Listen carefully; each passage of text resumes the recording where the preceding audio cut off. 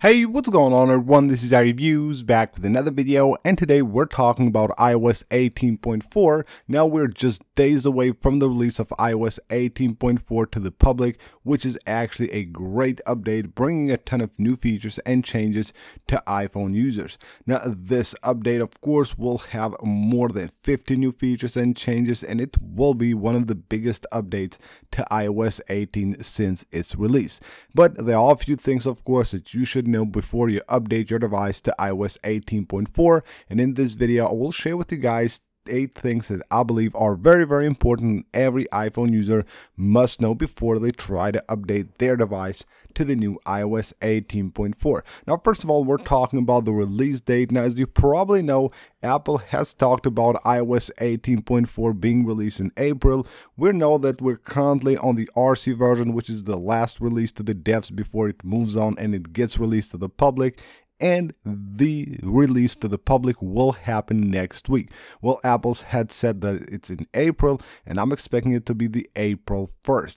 So usually they will release like a big update on a Monday, but this time I think it will be released on April 1st. Just like last year with iOS 17.4, it was released on the 5th of March, it was a Tuesday, and this year again I'm expecting Apple to actually release iOS 18.4 on April 1st, which will be this upcoming Tuesday.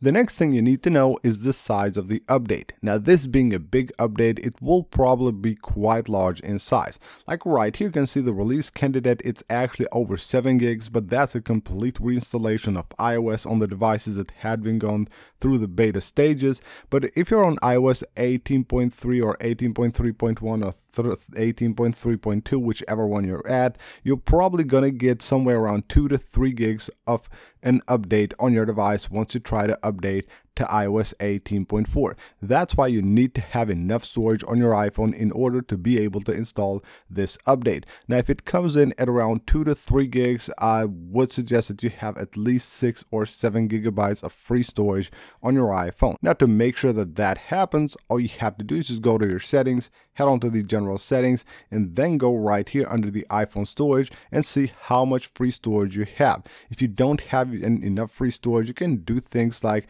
right here you can see empty the recently deleted photos, or just go ahead and go through your videos or your apps and just delete some of them before you try to install this update. Like there are a ton of apps, like you can see here the Snapchat app. In this case it basically has 20 gigs of storage here on my iPhone. Of course all of this is documents and data, so you can just delete an app after you install the update, then you can go ahead and reinstall the app on your device. That way you will actually have a ton of free storage. Updating is of course pretty straightforward unless you had one of the betas installed on your iPhone, but we're going to talk about that right now. So first of all, head on to the general settings, go under software update, and right here you will find the update for iOS 18.4. As long as you have enough battery, you have free storage, you can just go ahead and update from here. But if you're on one of the betas of iOS 18.4, then things are a bit different. Now of course right now you can go ahead and update to the RC version, and that will be the exact same version as the one that gets released to the public. If you have updated to the RC version like I have right here, you don't get an update once this gets released to the public because you already have the exact same update.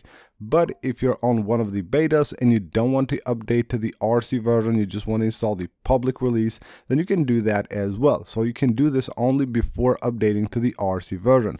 So if you have the RC version update right here, you don't want to install it, you want to install the public beta, head on to the beta updates here and just turn it off.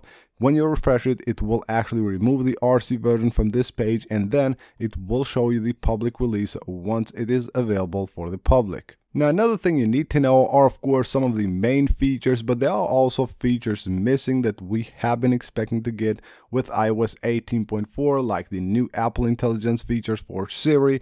Those are not coming to iOS 18, those will be part of iOS 19, but you still get some pretty cool features like the prioritized notifications. Right here we can enable this feature, and then you can also choose to enable or disable it for any of your apps. Of course you get a lot more here with this update, like you get the ambient music on the control center, you get visual intelligence, and that's really cool if you have an iPhone 15 Pro or a 15 Pro Max, you can just head on right here to the action button and you can set up visual intelligence, which you can also set on the control center, because even on the control center we have new buttons where you can set up the visual intelligence and also talk and type to Siri. Those are cool new features added to iOS 18.4. There are also some really cool new features added to the App Store, which also are very useful. The ability to pause the downloads and the updates as well directly from here. So once it starts downloading, you get also that pause button, and then you get the resume button. Now the only bad thing here is that if you just want to completely cancel the download, you'll have to do that through the home screen. You won't be able to actually do it from here. And if you have Apple Intelligence, you also get summarized reviews for apps and games on the App Store, which is really cool. Basically a summary of all the reviews that have been done on that app or game. Now, of course, one of the most important things that you need to know when updating to a new software on your device is the battery life. Well, the battery life on iOS 18.4 is quite solid. Not the best ever, but it's actually pretty good. So right here we have a battery of the iPhone 15 Pro Max with the maximum capacity at 91%. Most likely that's around 86 or 87 because it hasn't updated here in months.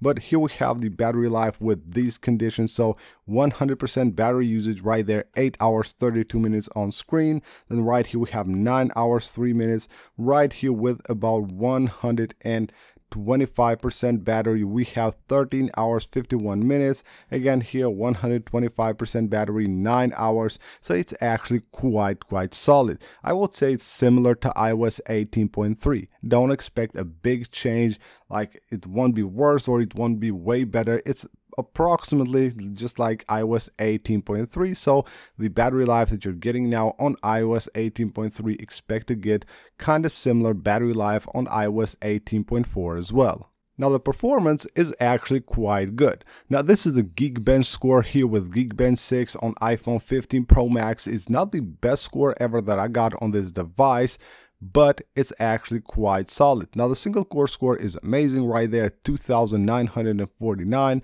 while the multi-core score has actually dropped a bit when I compare it to iOS 18.3. It has dropped about 100 points. It's at 7,330, but it's actually still quite good.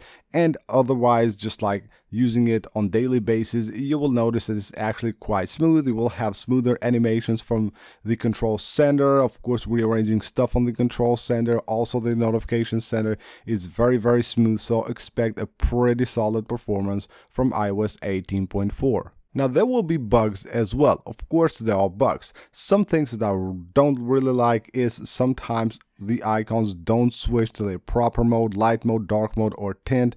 They just stay on the light mode. That's really annoying. And also sometimes when I just customize the icons, it would actually take a lot of time for them to load. They will just show up like blank icons, then they will load. That's really annoying. A lot of people also reported right here the status bar icons not syncing with the control center icons. As you probably know, this is a new feature of iOS 18.4 where this toggle right here, in this case for Wi-Fi, will basically synchronize with that and will show you in real time how much signal you have. That is for the Wi-Fi and the cellular data as well. A lot of people are reporting that actually not happening. There are also like a few bugs with the notification center that have been reported, some minor bugs, and of course like glitches, things like that, but nothing like heavy that will actually interrupt you while using your iPhone on daily basis. So despite some bugs here and there, it's actually quite good. And last but not least, let's talk about what's next. Well, most likely we will get that same week another update, which will be iOS 18.5 Beta 1. I wouldn't be surprised if Apple actually released it somewhere here on the 2nd or the 3rd, maybe of April, or maybe even on the 7th right here, which will be of course the beginning of the other week. That way we will have to go through a few beta stages here before it gets released, most likely sometime right here in the middle of May, because then we're moving to the first beta of iOS 19, which now has been confirmed, and it will be released on June 9th. So expect a new update if you just wanted like test betas of iOS. Expect a new iOS 17.5 update to come out really soon. In a matter of days after iOS 18.4, we should get a first beta of iOS 18.5. Now, of course, there will be a month and a half until iOS 18.5 gets released to the public. So in the meantime, there will be most likely another update for iOS 18.4.1, which should be a minor update with a few fixes, of course, and not any new features. So that's basically it for this video, guys. These are 8 things that I believe you must know before you update your iPhone to the new iOS 18.4. Hope you guys enjoyed the video. Leave a like if you did, and of course subscribe for more, and I will see you on the next one.